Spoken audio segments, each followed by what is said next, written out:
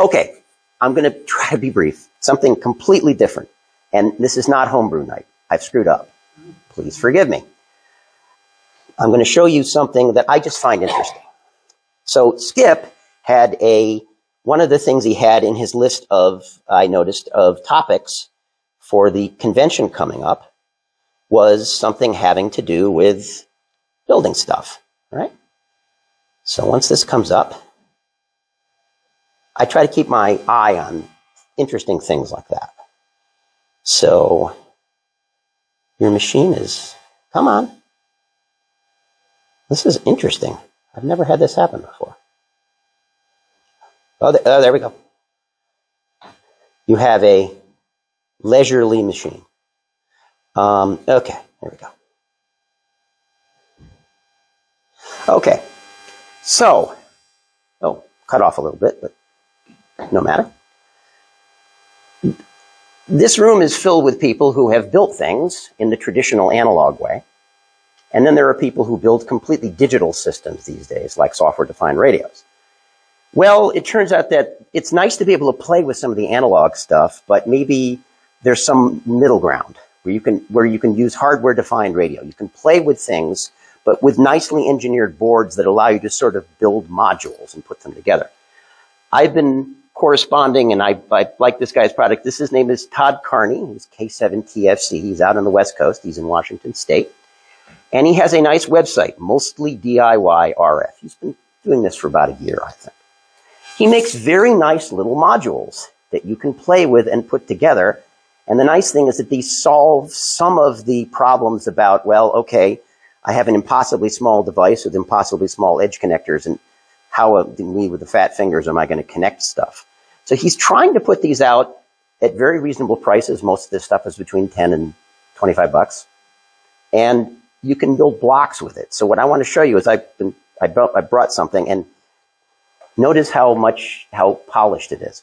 I literally spent 15 minutes hooking this up, but I just thought I'd make you aware of this. So it's mostly DIYRF.com.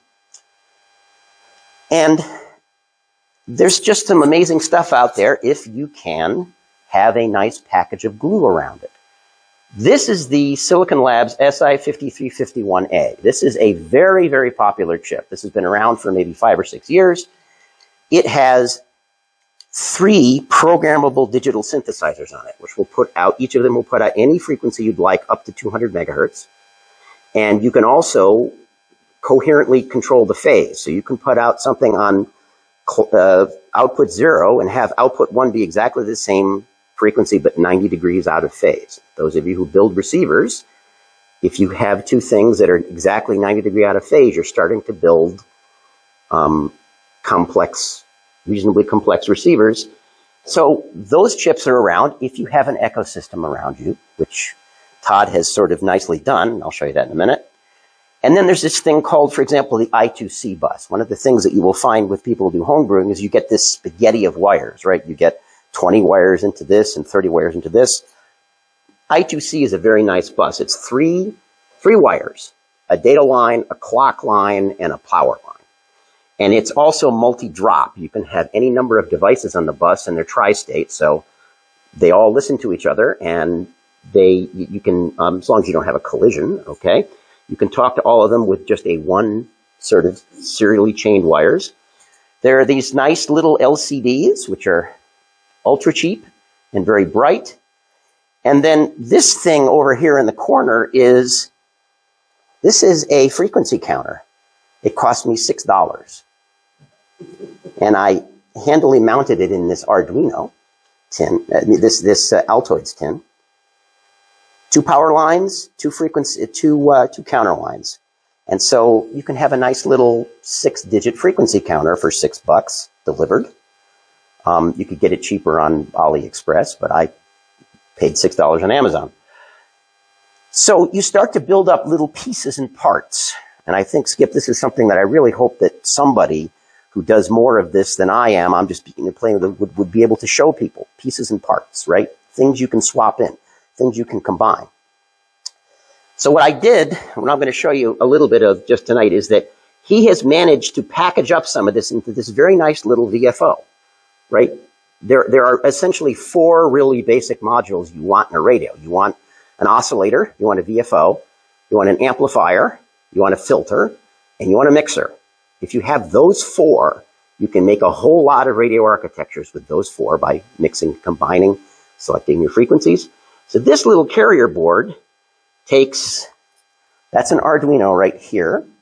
He has three flavors. This one is an Arduino Nano on the board.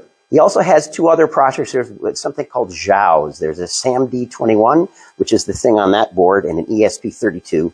They have maybe 16 times the memory of an Arduino, and they run about 16 times as fast. They're very, very zippy.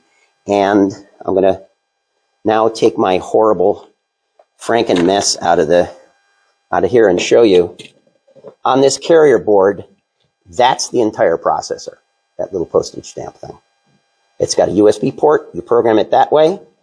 And so he's got this nice little carrier board, which has got not only the processor on it, but has this carrier board for the SI5351A, this 3 output. You can see the 3 SMA outputs here. I've got one connected. And then he's got a lot of other nice sort of life support. This is an I2C bus. He's got 4 copies of it. He's got an SPI interface, another simple 3-wire interface. He's got a couple of direct inputs for a rotary encoder, if you'd like. And he's got something called a 1-wire protocol, which you can buy some temperature sensors for. So you can imagine if you were building yourself a transmitter and you wanted to make sure that it shut down if the transistors got too hot, you could sample the temperature that way. And you program this in the Arduino environment. So anybody who's used to doing an Arduino environment, you can also program it in Python. But I've been just using the Arduino environment, and most all the libraries work with it. So this is just this nice little compact board that has all the life support that you can very easily play. And this Franken spaghetti I've got here is basically just me taking the I2C bus and driving one of these tiny little LCDs here. The only thing I need here is that I have a regulator because I need 5 volts to make the backlight light up. This is a 3.3 volt board. So I sort of generate 5 volts separately. And that all runs off this little 9-volt battery. So I'm going to see if I can remember there we are. So what I've done is, before I came here, I loaded a little program in there. That's the RF output from the frequency counter, and every 1 second you'll see it click up by 10 kilohertz. And then when it gets to 14.200, it will reverse. It will just go back to the beginning. And there's the little LCD that's saying hello to the club and telling you what it's set, being independently verified here. I think there's maybe 35 bucks in all of this. And I've got one output. If I hooked up another cable, I could have another output at exactly 90 degrees phase shift from this. And let's let it roll over. 180, 185, 190, 195, 200, back to 0. And I'm very sorry for anybody who's trying to do CW around here on 20 meters, because I'm just running through this pad with a CW tone. Yeah, this is RF. That's about a 7 dBm signal. Perfect for feeding into a mixer. So while I let that run, and it'll just run, what I want to show you is that, just to end up, what can you make with this? Well, with a mixer and, if you'd like to put a filter in front of the RF that's not drawn here, you can make a direct conversion receiver with that. So if you want to receive 1.175 megahertz, you can take one of those oscillators, mix with that, you get something in audio frequency, run it into an audio amp, and you have a direct conversion receiver. That's one thing you can do with one of the 3 outputs. Or you can be clever, you can do a single conversion superhead. You can mix up to an intermediate frequency, filter, use a beat frequency oscillator or BFO, you may be familiar with that, come down again to audio, and you now have you can play with a single conversion architecture because you have 2 outputs you can use. Well, I told you there were 3. Why not do dual conversion? So you can actually go up to a high IF mix, go down to an intermediate IF and go back to audio, and you can put filtering and amplification in there, and you can start playing with these blocks. So I find this pretty compelling. It's cheap. You can play with it. If I can sit here with things I stole from an Arduino kit and hook it up and get RF out the back end, there's a lot you can do with this. So to conclude, I'll just tell you that one of the things you'll find on Todd's website is, if your eyes are good, you will see that Todd also has a broadband IF amplifier.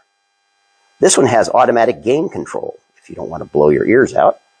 You can even do a little dual gate MOSFET if you like to do the old dual gate MOSFETs, which aren't really made too much anymore. He's got a nice little SMD carrier board in it. And he does a very nice 8-pole sharp crystal filter. So there's your IF filter right there. So I highly recommend you check him out. He's worthy of your support, and the stuff just works.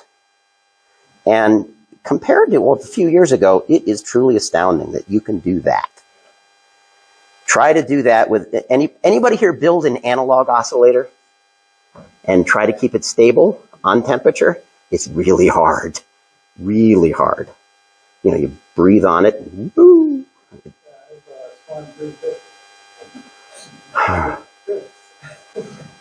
If you let it warm up for an hour, you know, well, maybe. By the way,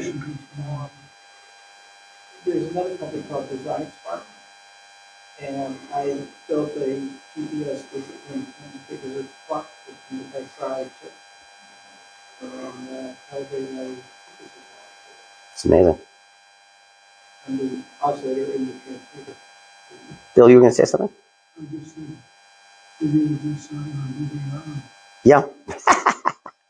So how long did it take you to throw that together? 20 minutes, maybe. Great. Because I only had to hook up 2 or 3 wires up to this to make it work. I didn't have to hook 20 things up. And I could use the same bus. I mean, the same bus right now is controlling this, that's controlling the oscillator that's generating this. It's just, in this case, he's just routed it on the board very nicely for you, so you don't have to worry about it. But You just have to write some code, right? it's a very short program. The next thing to do is to use this, which is a rotary encoder that speaks I2C out the back. Then you could actually sit there, and rather than this program, you could sit there and dial the frequency you'd like. So it becomes possible to sort of, again, blocks, move them around, mix them around. So if you're so busy at staff, how just take 20 minutes to build this? Oh, we've been looking at things like this for other things. I have to keep up. It turns out that there's a lot of stuff being generated out there. If you just are aware of it. How do you think we survive on science budgets, Skip? And you got to have a lunch, so. You know, hey, exactly. Anyways, worth your time to check out. Yeah.